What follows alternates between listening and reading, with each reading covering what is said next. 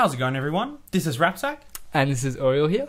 And we are HDGW2, bringing you the latest Guild Wars content on the interwebs. So today, we just wanted to go ahead and do a quick video and take a step into the trait and attribute systems of Guild Wars 2. Now, before we do start, we just want to let you guys know that because there isn't actually a beta event running at the moment, we aren't able to show you the trait system in-game.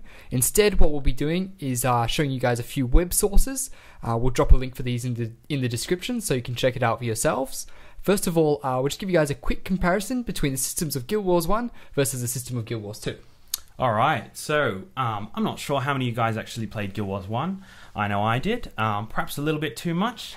But just to give you guys a refresher, in Guild Wars 1, the attributes boosted the effectiveness of your skills passively. So every class had a few attributes, and putting points into these will give you a passive increase to your skills that are related to that attribute. So basically, you put some points in, you're going to get a little bit more damage, you're going to get a little bit more healing, perhaps a little bit more duration on a buff or something like that.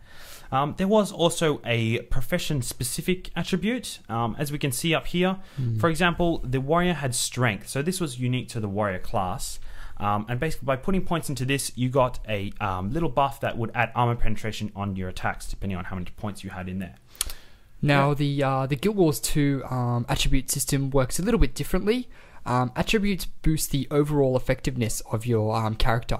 Now, the distribution of attributes is controlled by the traits and leveling up. Sorry. The addition of the trait system allows you to customize your skills, giving you skill-specific buffs. We see this adding a lot of diversification to the skills in Guild Wars 2, which is really cool. Rapsack and myself are looking forward to how players at the high end do customize these and things like that. Yeah, that interplay is going to be really interesting. Actually, I'm really keen to see that. So anyway, over here we've got some attributes. So basically, in Guild Wars 2, you've got this attribute system broken down into primary attributes and secondary attributes. So in terms of primary attributes, these are sort of basic sort of structures of your character. That's like how much damage, how much health they're going to have. And these are going to level up as you level up. So if you go on the wiki, you can notice here that it says once you reach level 80, you will have a total of 916 points in each of these attributes. So these attributes, you're going to see that they increase at a similar rate to each other. The only difference actually comes in with the trait system. So as you invest points in traits, you're going to be able to customize if your character has a little bit more power or a little bit more toughness. So you get a little bit of a leeway that way. Similarly, cool. Yeah, so similarly, in secondary attributes, these are attributes that go a little bit deeper into the mechanics of the character. We've got things that increase your critical strike multiplier, going to increase the duration of your sort of conditions and that sort of thing. These again, these will be leveled up as you increase your traits, but they won't actually increase as you level up your character. Alright, cool. So we do have one more type of attribute in Guild Wars 2. These are known as profession attributes. Now, profession attributes are unique to each class. So, for example, we've got someone like the Necromancer who has hunger, and what this does is increases the life force pool.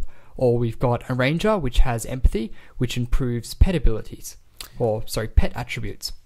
So yeah, basically these things are going to affect your class-specific mechanics. So that's going to give you a little bit more sort of recharge on your virtues, or a little bit more damage with whatever it is your class sort of specializes in.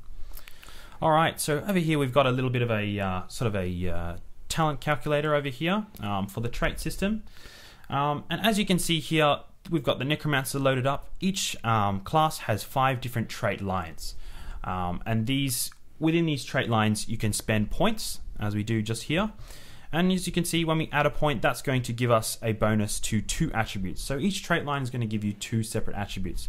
So for example, Curses here is going to give us an upgrade to our precision and an upgrade to our malice, which increases condition damage. So that's like a primary and a secondary.